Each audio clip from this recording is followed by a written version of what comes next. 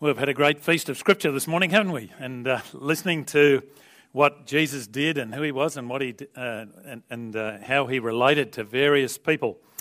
And I love these two chapters because they tell us so much about Jesus, but also because they tell us that Jesus was a sailor, or at least he hung around with sailors. And I like sailing. And once Janet and I, not long after we moved to Melbourne, actually, we didn't know Port Phillip Bay very well.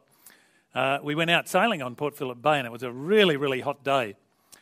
And so we went out and we threw the anchor over and had a swim, and then we pulled the anchor up and did a bit more sailing, and we were out there for quite a few hours. And then later we noticed this white line coming down the bay from the south. And I thought, that looks interesting. I wonder what that is.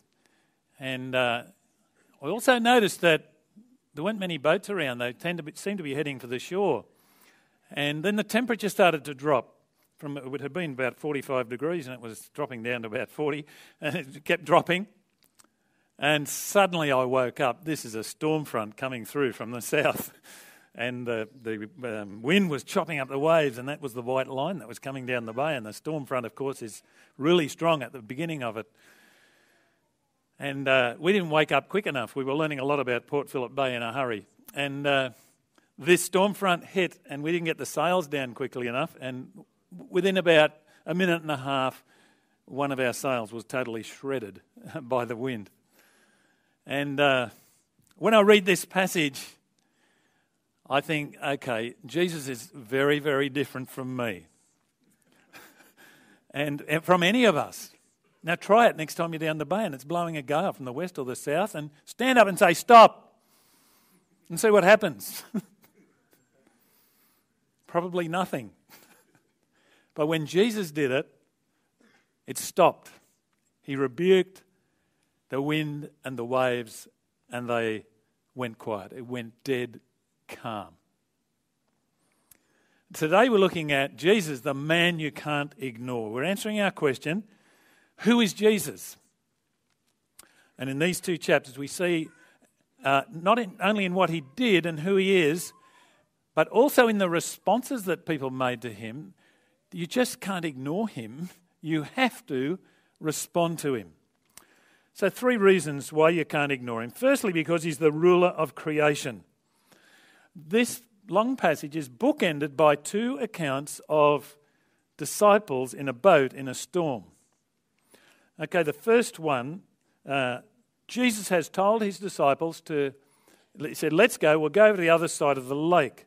Now, there are a couple of reasons for that. One was Jesus was totally exhausted. He wanted to get away from the crowd that he had just been preaching to.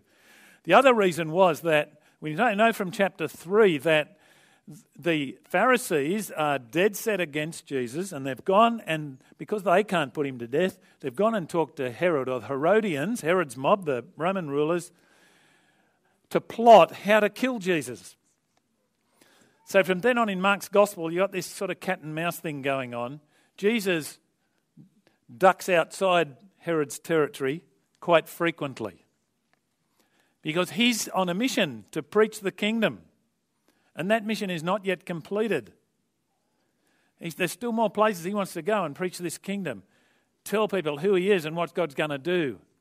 So they take off to the other side of the lake, which is outside Herod's territory. Jesus goes into the back of the boat and lies down and goes to sleep. And they take off. And they haven't gone very far when those fishermen's most feared natural disaster comes upon them, and that's a storm on that lake. They're very common, actually. In the evening, when the cool air comes in from the Mediterranean and mixes with the warm air over the lake, these storms just come up really, really quickly. And one of them came up, and it was a really, really strong one. By the way, it appears like Jesus doesn't have a care in the world. He's lying asleep in the back of the boat. He was probably utterly exhausted. And I think there's more than a hint here that it actually is okay to take a rest. The Son of God did it, even though there's a disaster brewing around him. And he actually left the running of the boat and the trimming of the sails and dealing with the storm in the hands of his disciples, who were good at that. They'd been out there before. But of course, this is a big one, and Luke tells us they were in great danger. The waves are breaking over the side of the boat, and Jesus sleeps on, even though it's crashing through the waves, and Jesus sleeps in the back. And of course, then the disciples, they sound a little bit annoyed, don't they? They go to him and say, "Teacher, don't you care if we perish? Don't you care if we drown?" Jesus gets up, stands up, and rebukes the wind and the waves. And immediately, Mark tells us, it was completely calm. Not less stormy or a little bit less windy. Totally calm. I don't know if you've seen that movie, Crocodile Dundee. If you have, you remember that bit where Dundee and his American journalist, I forget what she came to do, but anyway, they come across this bit where they're out in the bush and this wild buffalo with huge horns comes charging down the track at them. And of course the American journalist is terrified. And Dundee just stands there and he goes like this and stares down this huge buffalo, and it just goes to sleep and collapses on the ground. That's a little bit like what Jesus did on that boat to that storm. There's a huge difference though. Crocodile Dundee is fiction. What Jesus did is reality. These eyewitnesses are recording it here. They are stunned and they are terrified, it says. They're terrified. They say, "Who is this?" It seems like they're more terrified than they were before. So who is this that can stand up and tell the wind and the waves to stop and to shut up, and they do? Well, the answer to the question actually comes in the second episode, which is at the other end of our passage. And this time Jesus is not in the boat. It's 3 o'clock in the morning and his disciples are rowing against the wind again to the other side of the lake, and Jesus is up on a mountainside praying. And he sees what's going on. He sees them really struggling. It's 3 o'clock in the morning. And so Jesus sees that they're in deep trouble. So he walks to them on the lake, walking on the water. And they see this figure walking on water and on the lake, and they're terrified again. And they think it's a ghost. And Jesus calls out, "Don't be afraid, don't fear. It is I." Or literally, I am. The same as in the I am sayings of Jesus in John's Gospel. So what's the answer to their question? Who is this person that the winds and the waves obey him? The answer, of course, is he's God. Because what Jesus is saying when he uses those words, when he says I am, he's using words that come right straight out of the Old Testament, Exodus chapter 3, where Moses, when God told him to go and tell Pharaoh to let his people go, Moses is terrified as he's there at that burning bush. He doesn't want to go and talk to the most powerful man in the world at the time and tell him to let go of all his slaves. So Moses says, "Who should I say is sending me? I can't do that myself." And so God says, "Tell him that I am sent you." Exactly the same words that Jesus used. In other words, the self-existent, all-powerful, all-knowing, almighty being, God himself, sends you. So the answer to the disciples' question, who is this? Jesus says, don't worry, I am. He's saying, I'm God. He's claiming that he himself is the ruler and creator of the whole universe. And that's why he can stand up and order the wind and the waves about, stop storms, do anything. The Apostle Paul in Colossians 1 develops this a bit more. He says, speaking of Jesus, he is the image of the invisible God, the firstborn of all creation, for by him all things were created, in heaven and on earth, visible and invisible, whether thrones or dominions or rulers or authorities, all things were created through him and for him. And he's before all things, and in him all things hold together. This is the person who stands up in that boat and rebukes the winds and the waves. Friends, this is why we can't ignore him. Why you and I cannot ignore him. He is the ruler and creator of the whole universe, which of course it means that he's my ruler and my creator, your ruler and your creator. You cannot ignore him. Second reason why we can't ignore him is in chapter 5, because he conquers evil, suffering and death. The most feared spiritual disaster that could befall someone at that time was to be oppressed by demons. And Jesus meets this man who is oppressed by many demons as he reaches the other side of the lake. I don't know if you've ever experienced somebody who is demon-possessed or demon-oppressed. It really is a terrible bondage. When we were living in our village in Pakistan, some people we knew brought a relative of theirs to us to be prayed for.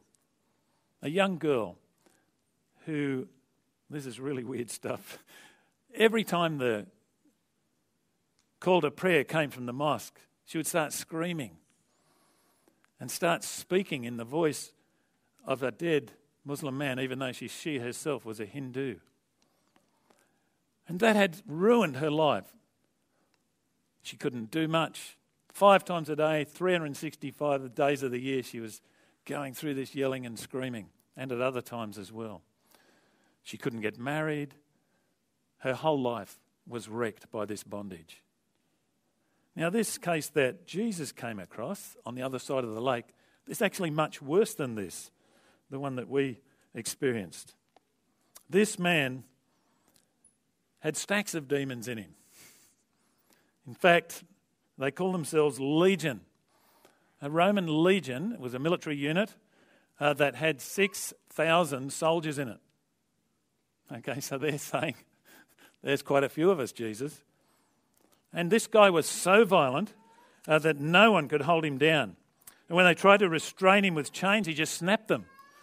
He was like the Hulk on steroids. Nobody could subdue him. And he'd been relegated to live in the cemetery. And there he screamed out and shrieked out day and night and cut himself. He couldn't live near anybody else. Can you think of a worse picture of satanic bondage than that? And Jesus, when Jesus comes, this guy who nobody can subdue, he comes and falls at the feet of Jesus, meekly. And then one of the demons in him calls out, "What have you to do with me, Jesus, Son of the Most High God?" It's interesting, isn't it? This guy, there's a demon-possessed person earlier than this has addressed Jesus in the same way. And this guy does as well, even before the disciples fully understand who Jesus is. He calls Jesus the Son of the Most High God. That tells us something, doesn't it? That you can know lots and lots of stuff about God and about Jesus and still be on the wrong side.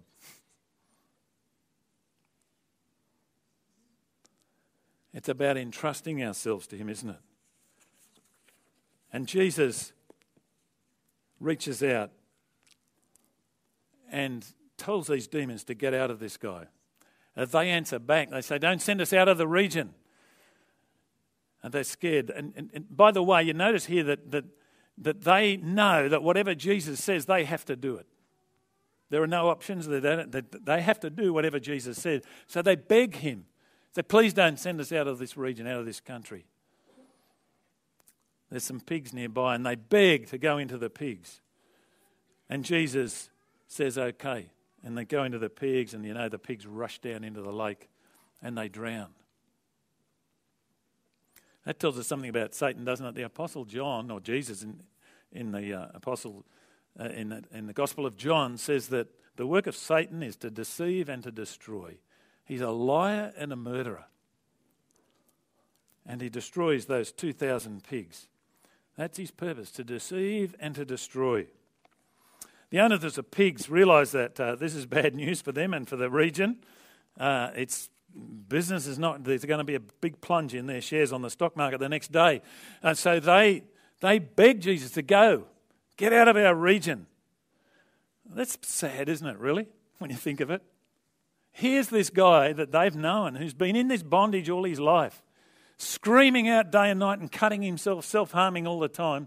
And he's been released. He's sitting there dressed and in his right mind, Mark tells us.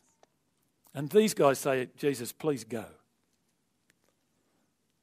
Did it not occur to them that there might be other people around that could really be helped by this guy? That there were other people who are under bondage to Satan and sin and evil that Jesus could have released? But to them, their profit's more important than those people. And they beg him to go. It's interesting, isn't it? The two responses in verses 17 and 18, everyone's begging. The people in the area beg them to go out, Jesus to go. But the man who's been changed, been released from this bondage, he begs to go with Jesus. He wants to be with Jesus. And Jesus says, no, you stay here and you go and tell how much the Lord has done for you.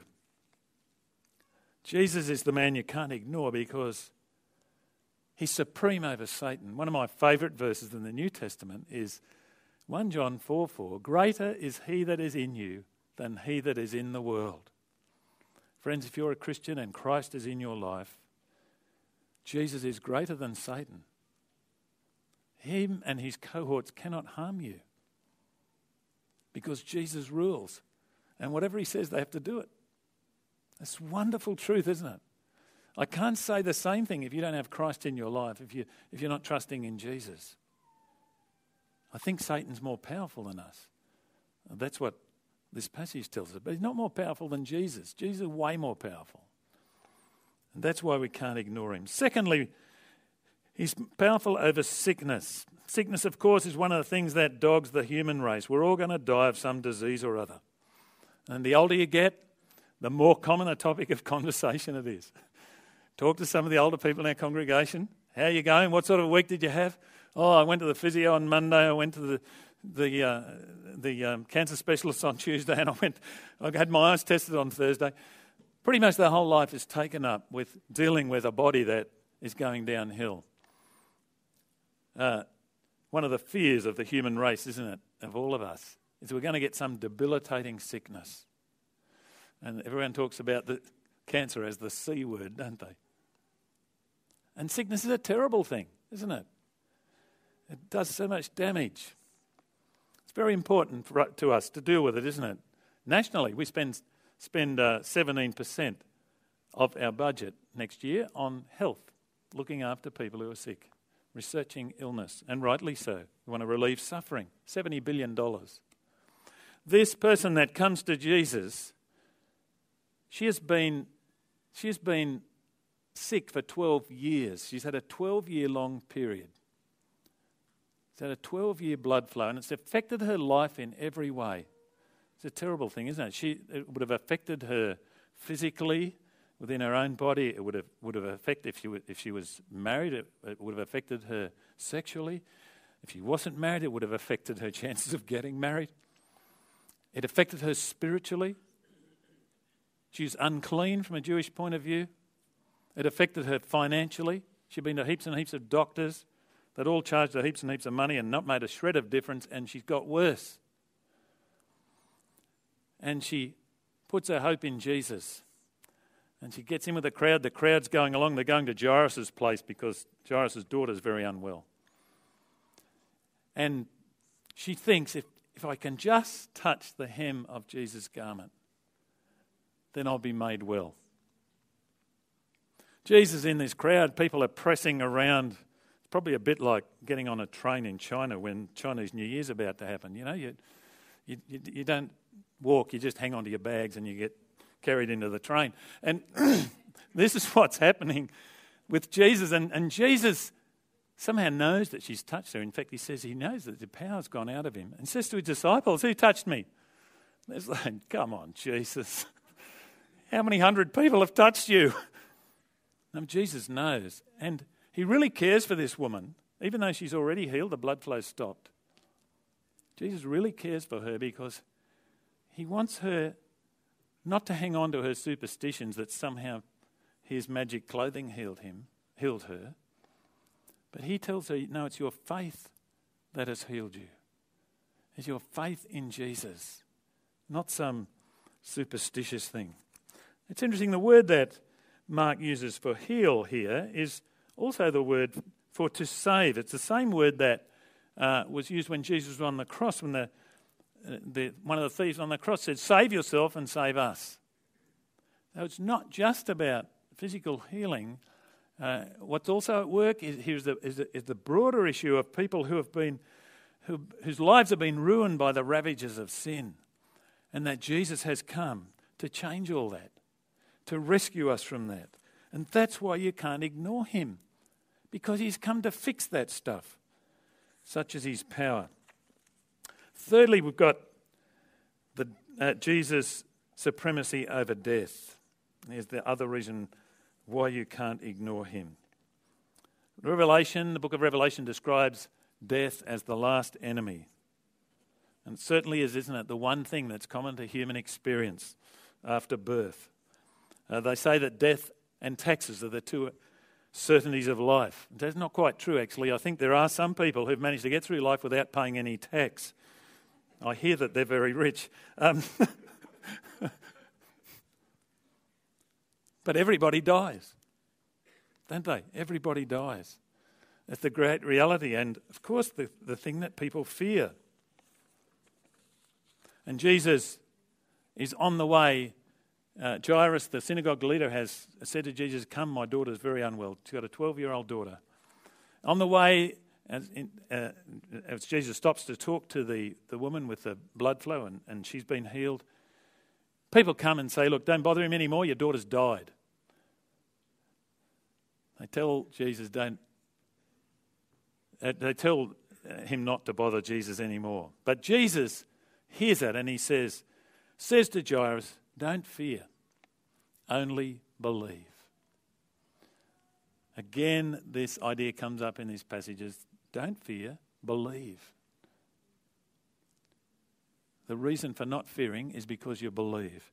And he's telling Jairus, trust me, believe in me.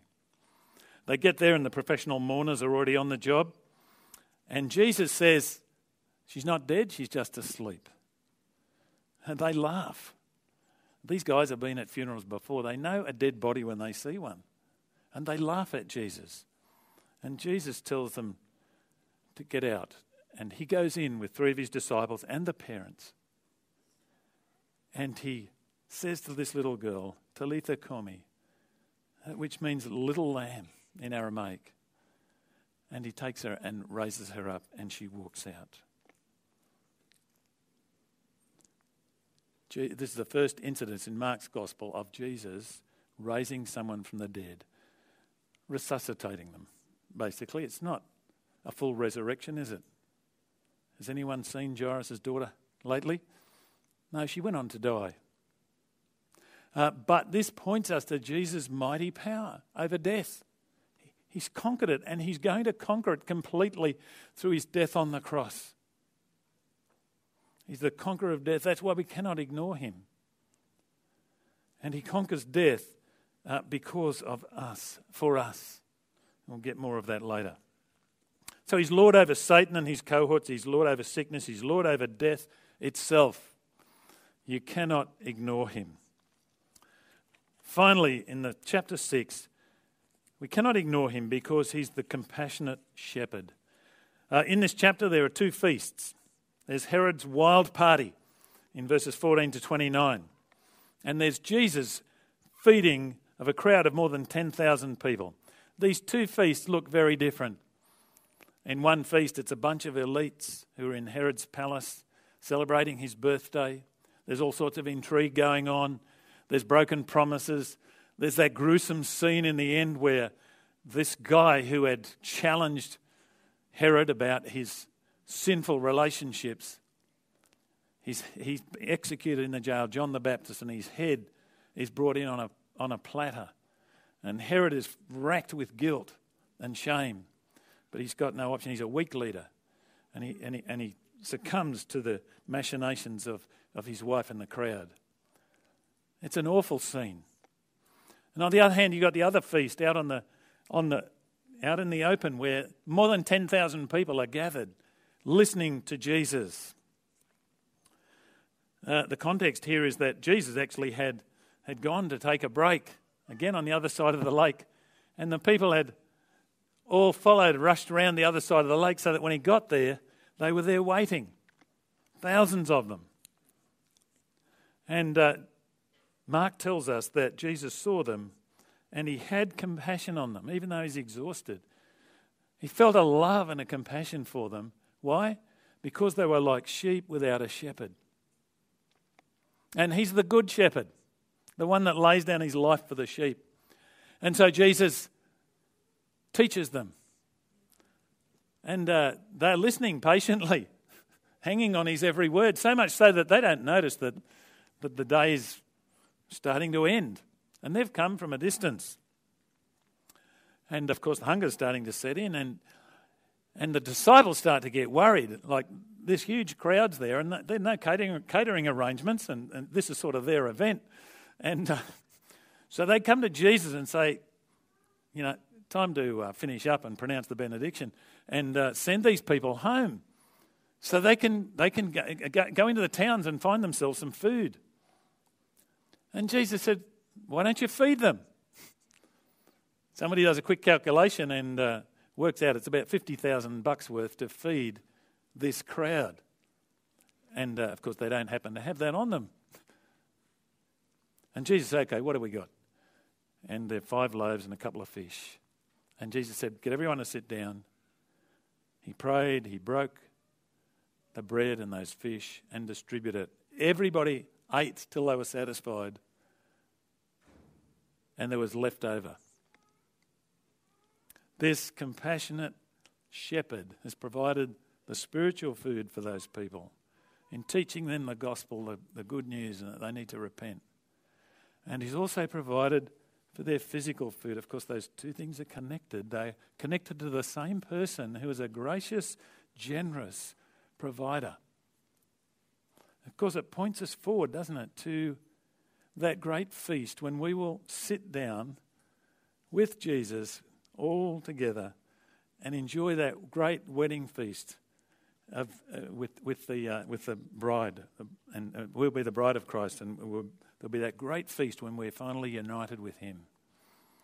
And this all happens because this compassionate shepherd loves us so much that he gives up his own life on the cross so that we can be forgiven, so that we can know his grace and mercy. We can know his unconditional love in spite of the fact that we are sinners, that we fail him. You can't ignore a person like that, can you? That is so loving, so gracious. Imagine if I came to you with a really, really expensive gift. That Lamborghini we were talking about last week.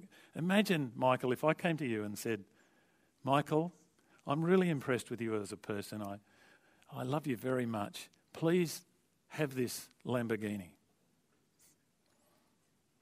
Now, he's going like this. You can't ignore that, can you? You can't just stand there and say nothing or just walk away.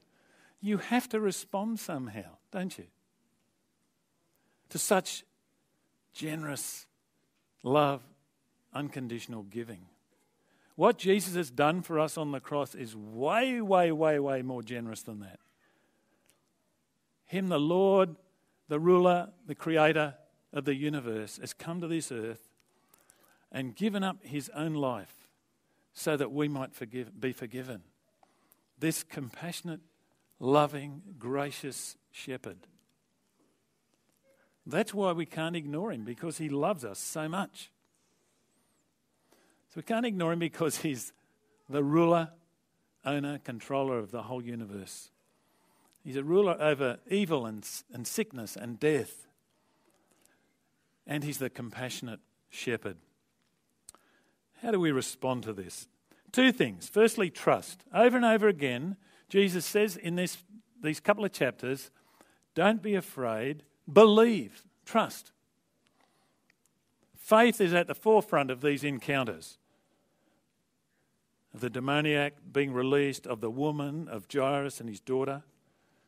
They all trust in Jesus. They want to be with him. Of course, there are counter-examples. There are others who clearly don't want to trust in him. The pig owners, their love of riches gets in the way. They want to hang on to what they've got. And they know that having this person in their territory doing this kind of stuff, their lives cannot be the same again. They have to respond to him. And if they're going to respond like the man who was transformed, it's going to turn their lives upside down. They say, no, we don't want it.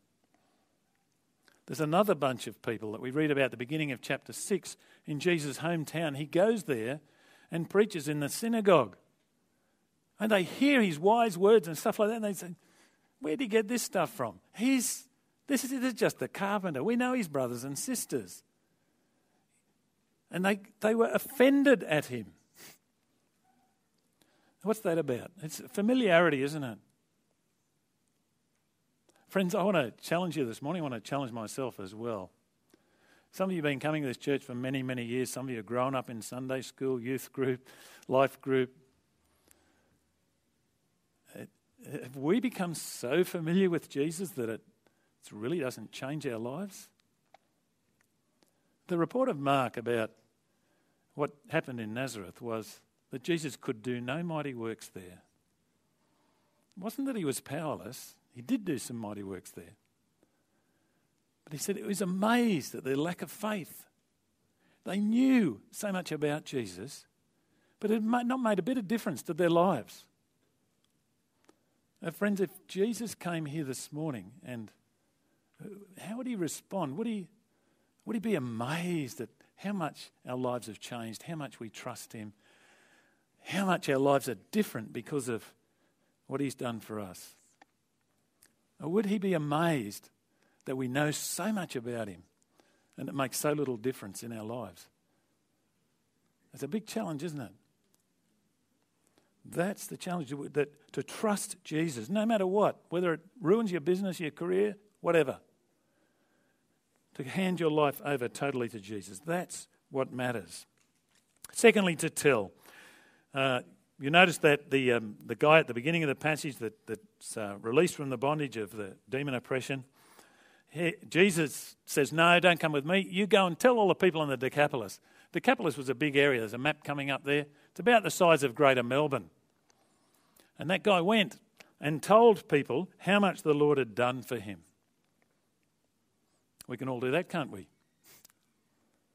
If you believe God's done something for you, that Jesus has changed your life, we can go and tell people about it. And Jesus sends out the 12 to go 2 by 2, gave them the authority over unclean spirits, and they took the message to more than 200 towns. And he gave them instructions, travel light. And they went and they preached, and they cast out demons, and they healed the sick. Jesus also told me they didn't receive their message to shake off the dust of their feet. Which was a warning to them. Guys, you don't receive the message of Jesus. You're not part of the people of God. Even though they were Jews and said, yeah, we are, they were to be given that warning that, listen, if you don't obey the gospel, here are the consequences. That's part of telling others about Christ, warning them about the danger that they're in. So trust and tell. These are the things I think we learn from these two great chapters. It's not rocket science, is it? It's probably the same thing we're saying a lot of weeks. But I need to hear it again and again, and we all do, so that we might give Jesus the place that he deserves in our lives as the King of Kings and Lord of Lords. Friends, let's bow in prayer together and ask for his help.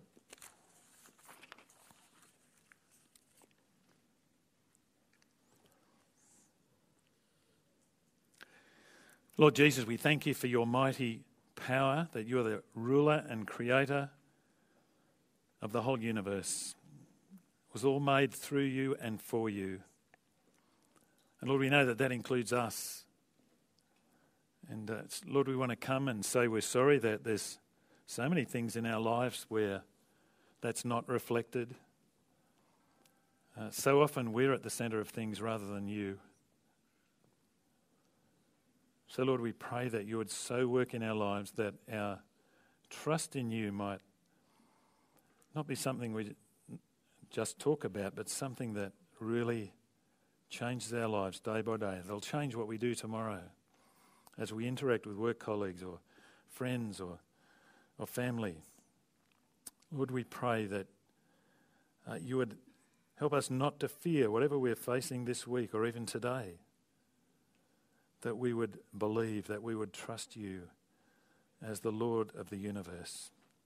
And Lord, pray that as we do that, you might empower and strengthen us, that we might go out with your authority to tell people all that you have done for us through your death on the cross, that they too might hear this great message and be saved from their sin and put their trust in you.